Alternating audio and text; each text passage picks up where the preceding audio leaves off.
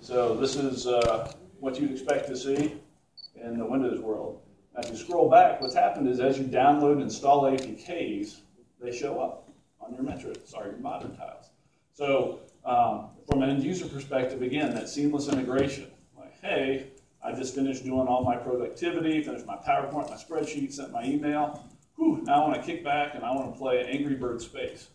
So bam, I click the icon. This kicks you into this virtualized OS environment. Now it brings up the Angry Birds Star Wars space.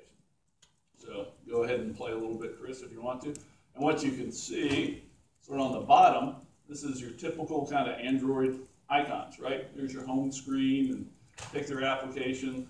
Go ahead and hit the home screen if you could. So you see the game running. This is an Android home screen. Hit Play Store. Now you can go off to Play Store. If you put in your Google account, it'll actually link with your other devices. So, you know, if I link it, it's all the applications I have on my other devices. Could be on my phone. There's also a cloud sync capability. So if someone sends me a text message to my phone, I can see it on my PC. So really tried to bring Android applications and capabilities into my Windows world. Go ahead and do the shrink down here if you could. You can see it at the full screen at 720p. At higher resolutions, you can actually have this as a separate window floating around on your desktop. It's taking up the full resolution here. So again, bringing all the Android capabilities, applications, experiences onto your AMD PC.